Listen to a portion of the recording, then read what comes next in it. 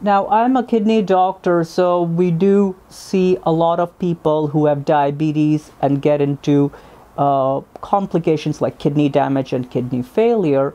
With metformin, what happens is it certainly cannot be given to people who have kidney failure, who have dialysis.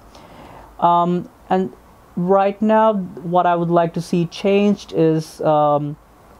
just I believe right now what's happening is there are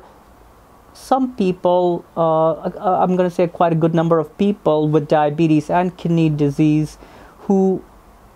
may benefit from the medicine, but